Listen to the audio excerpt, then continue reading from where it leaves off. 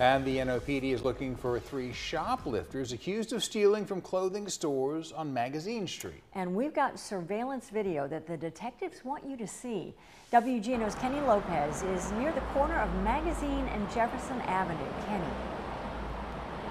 This block of Magazine Street is where plenty of shoppers shop till they drop. But for these local stores, they just want the shoplifting to stop.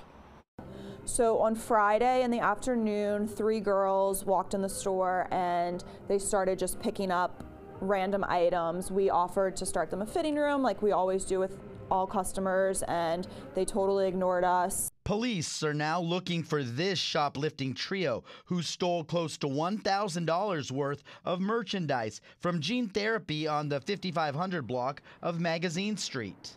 And so we kind of had a feeling that they were going to grab some things and leave. Megan Kuhn, the manager of Gene Therapy, says her employee did some quick thinking and said to all shoppers that there was an emergency and everyone needed to leave the store. They became a little aggressive and didn't want to leave the store, and then they basically just ran out the door with whatever they could take. And it was helpful customers that got out their phones, took the pictures of the shoplifters as they were stealing Gene Therapy's merchandise. One of the girls had already gotten into their car, and of course we tried to get a license plate, but it was a car that didn't have a license plate.